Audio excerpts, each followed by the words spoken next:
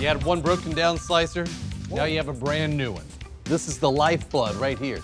I never had a new one before. We also have some more, let me show you. Oh, wait a minute, come this way. I can't let go.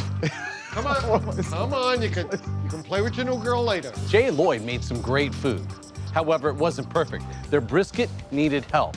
Can't wait to get in the kitchen and show them the brisket recipe that I just absolutely love. And from that, we'll make a gravy.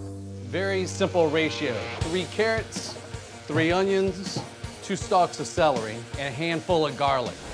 Unlike barbecue brisket, which is smoked, braised brisket is seared in a pan with vegetables and then cooked in an oven. During the cooking process, the drippings from the roasted meat and vegetables collect at the bottom of the pan, forming a sauce, which is then used to make gravy. Gravy not only adds more depth of flavor to the dish, but it also retains the proteins, vitamins, and minerals that can be lost during the cooking process. Your brisket lacked a little depth of flavor. Yes. Which you were hoping to make up for having a good gravy, but the gravy wasn't good, so there was nothing to really help it out there. True. Onions have a lot of sugar. Yes. Carrots have a lot of sugar. You notice all the steam coming up? I'm releasing all that moisture, intensifying the flavors. It's already smelling great, by the way. You're looking at a good gravy right there. Look at that. My God. Oh my God, that's, wow. Can I kiss you? No. Oh, jeez.